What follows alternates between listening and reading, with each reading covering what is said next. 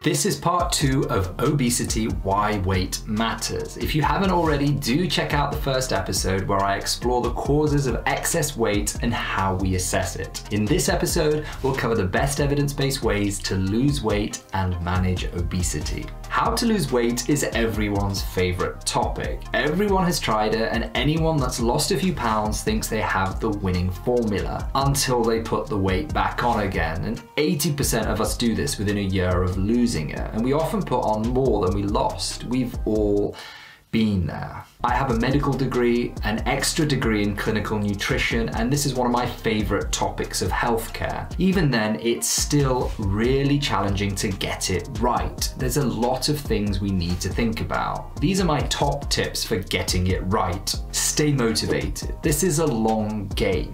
Most of the weight loss, whatever dietary pattern you choose, will happen in the first 8 to 12 weeks. And this is the easy part. We get cocky, go off the rails and forget about the harder part, the 12 to 26 week stretch, keeping it going to 6 months. To help have a why or have a goal. In 6 weeks and 6 months, I want to run 2K, walk my kids to school, fit into my wedding dress, whatever, but write it down and put it on your fridge and on your bedroom mirror. We need that reminder. The NHS has a 12-week weight loss program that talks about food and provides tips and motivation to keep you going. There's more info in the description below. And there are loads of commercial weight loss programs too. As a general rule of thumb, the more restrictive your diet is in terms of calories, most try to reduce calories by about 500 per day, the more important it is to be mindful of food quality. Nutritionally complete foods are important, and you may need a multivitamin supplement if you have a very restrictive diet. You can do this with apps or a food diary. Most of us eat 90% of the same things every week, so you don't need to do it forever. The purpose of this is to gauge what we're eating now, when, how much, and if we have any obvious patterns or food triggers. It will be pretty obvious when you see it written down how we can improve. I always focus on removing obviously unhealthy stuff rather than adding in new things.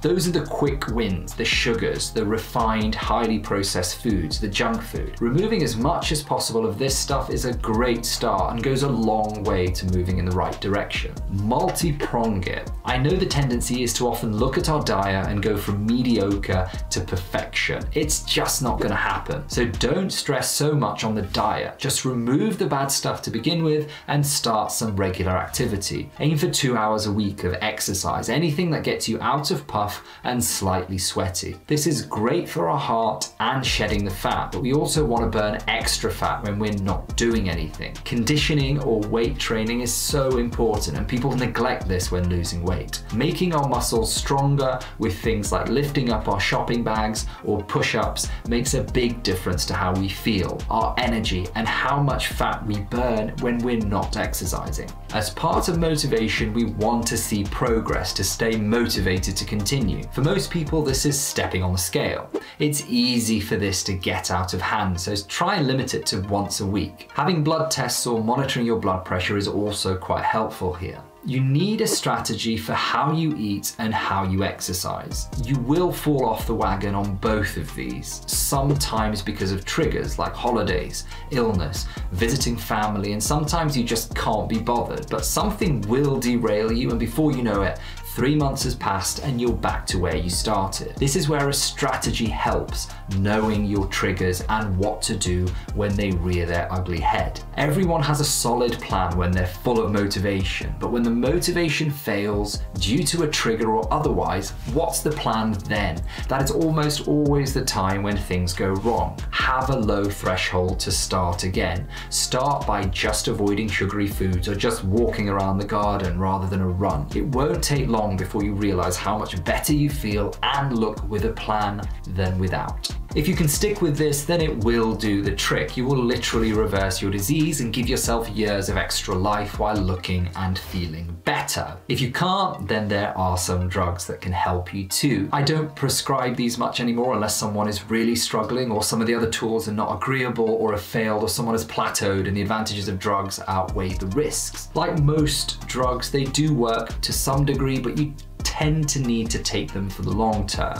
I'm not a huge fan personally, but it does have its place for a small cohort of people. Currently, at the time of this video, there are only 3 licensed drugs used for obesity in the UK. By licensed, I mean that obesity is a specific reason to use this drug. Tests have been done on this and we know it can work. All of these drugs are generally for the same groups of people with the same aim. For people with a BMI over 30 or between 27 to 30 with other medical conditions, and the aim is to lose about 5% of your body weight over about 3 months. So if you're 20 stones, it's aiming for a drop of about 1 stone in 3 months. All of them are recommended to be used in addition to a reduced calorie diet and exercise program, so none of them are replacements for lifestyle modifications per se, rather as additional tools in the toolkit. This one used to only be available from your doctor, but now you can get it over the counter. Normally, if I eat some fried chicken, the fat in the skin and the oil will get broken down by enzymes in my body. With this drug, it blocks those fatty enzymes from working. So if I'm on Orlistat and having a bucket meal, then all the fat just passes straight through. It prevents you from absorbing fat, which is kind of cool, but it causes horrific side effects. Fat in your poo, namely, which is not pleasant. It really acts as a deterrent of eating fatty food, so an extra tool in the arsenal to avoid fatty foods, really. FYI, some vitamins, vitamin A, D, E, and K are fat soluble. So if you're not absorbing fat, then you're not really absorbing many of those vitamins. So this can be impaired. A lot of people do try this route, but they tend not to stick with it. You have to take a tablet 3 times a day. And I already mentioned the poo fat side effect. If you want to try something, this is the easiest one to try and you can start it immediately. One of the problems when we get more obese is that our mechanism to know when we're full becomes impaired and delayed, so we eat more than we need to. And by that I mean the hormones aren't working as well as they used to. They become blunted and desensitized. This drug acts to send a strong signal that we're full, so we eat less. It does work and is probably the best drug on the market. As it's relatively new, you can only get this at specialist weight loss services at the moment. If you're interested, do get in touch with your GP, as you'll probably need a referral to get this medication rolling on the NHS. This is a prescription-only medication that works centrally on the brain, and it aims to regulate food intake and reduces the pleasure associated with food. It's made up of 2 drugs. One we still use as a treatment to help people stop smoking, i.e. an anti-addiction type drug, and the other we use to stop drug-dependent patients and alcoholics to stay drug and alcohol free. These are pretty intense drugs to take, in my opinion, and I'm not a huge fan as a result. Remember, taking any drugs is about the pros and the cons. Be informed and see if it's something that can work for you. There are a host of other over-the-counter tablets you can take, like fat burners and appetite suppressants. Currently though, none are truly evidence-based in that they don't have solid trial data confirming the benefits. That doesn't mean they don't work, it just means that we should approach them with our eyes wide open. Definitely, without doubt, none are silver bullets, but if it's something you want to try, then you may find some aspects of them helpful.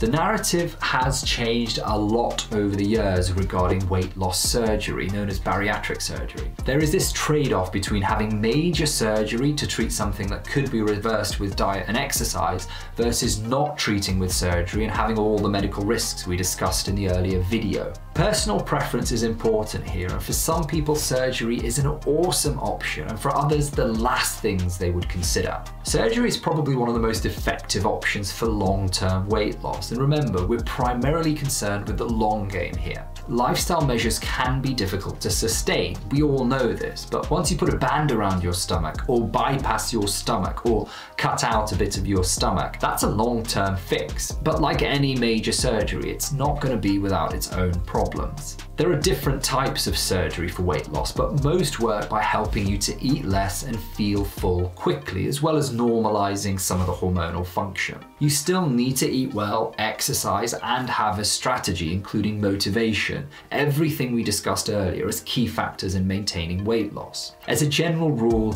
the more obese you are and the more established clinical conditions you have, like diabetes or high blood pressure, and if you've tried and failed some of the non-surgical methods that we've already discussed, then surgery may be a really good option for you. This usually translates as having a BMI over 40 or between 35 to 40 with other diseases. I've definitely seen people's lives turned around, but I've also seen people yo-yo back and forth after having surgery with their weight and reliving the struggles they had before the surgery, not to mention the need for additional surgeries. It's not an easy decision to make, but if you fit the referral criteria, it's an option to consider.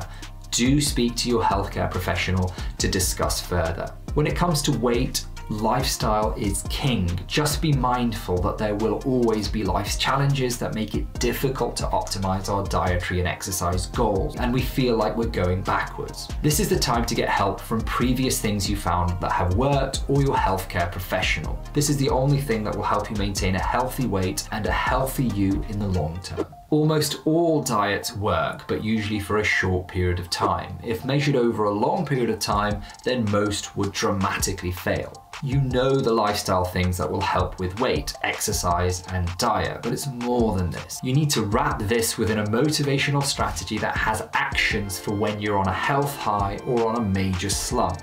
Along with lifestyle, for some people, medications may be helpful. Do consider the pros and cons before giving them a go, and it's no substitute for lifestyle changes, more an additional tool if anything. Surgery is one of the most effective options for sustainable weight loss. It's definitely something to consider if you fit the criteria.